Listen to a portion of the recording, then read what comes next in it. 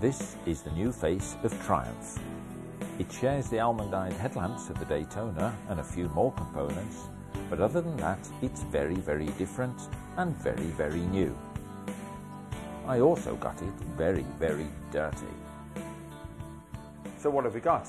Well, first off, we've got a lot of noise because it's the sound of the rain on this plastic roof, because we've had to come undercover because it's absolutely tiddling down out there.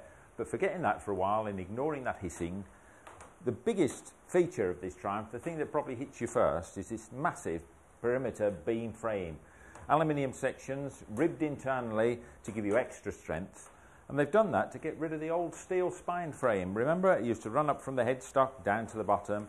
You've now got a fuel-injected motor. They needed more space for that.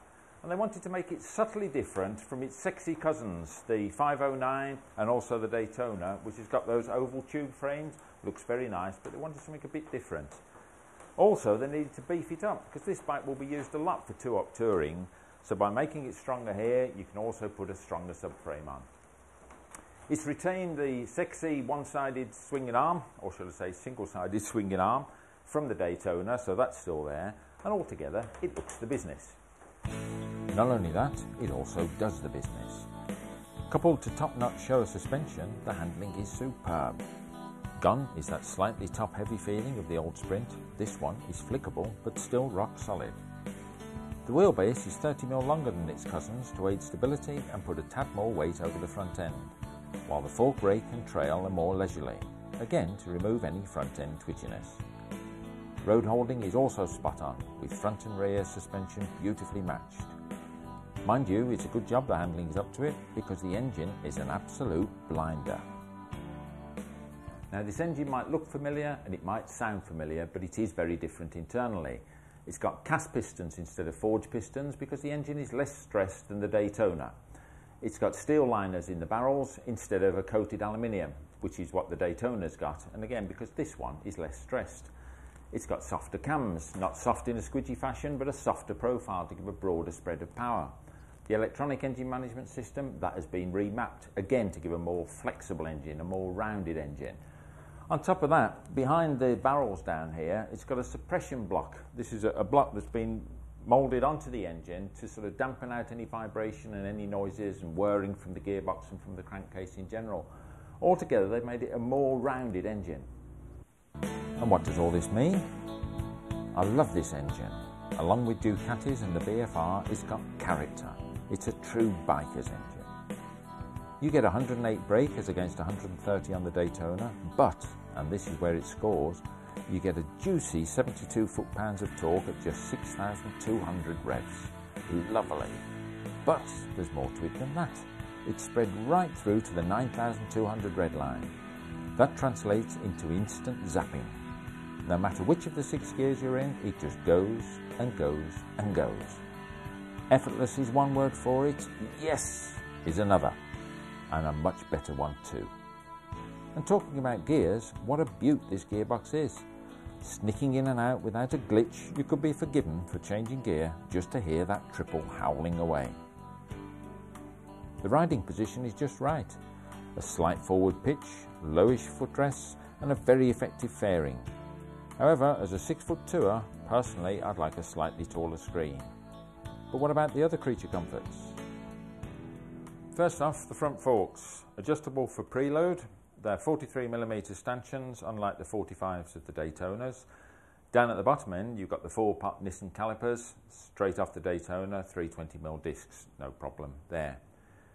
Coming back up onto the top yokes, you can see a very neat handlebar layout here with all the standard controls on the twist grip and on the clutch side. The levers are adjustable for span, as you'd expect. Switching on the ignition and looking at the dash panel here, you get a nice little row of lights there. If you put the headlight on, you can see up there the main beam warning light is very bright. Not too bad in this light, but believe me, at night that is incredibly bright and a bit of a distraction. What isn't a distraction, but perhaps should be, is the speedo. Speedo and rev counter here. Personally, I think the speedo should be there and rev counter over on the left. A white face rev counter, dead easy to see. But at night, that speedo, especially with a red pointer, is very, very difficult to see how fast you're going. And that's the one that's going to lose your license, not the rev counter. Coming up here, a couple of gauges here, fuel gauge and temperature gauge, and you've also got a digital clock buried down in that little hole.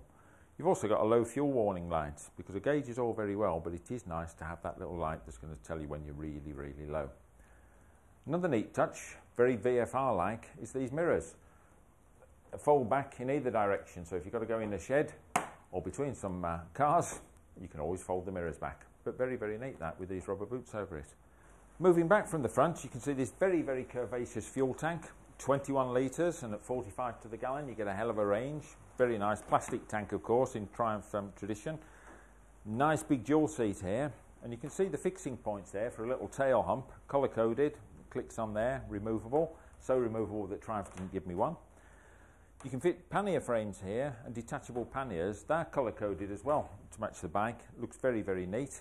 And the exhaust system, the silencer, just like a Ducati ST4, can swivel out of the way to give you clearance for the panniers, or swivel it back up for a bit of clearance for sports riding. And what you mustn't forget, and what all touring bikes should have, if not all bikes in my opinion, is a centre stand.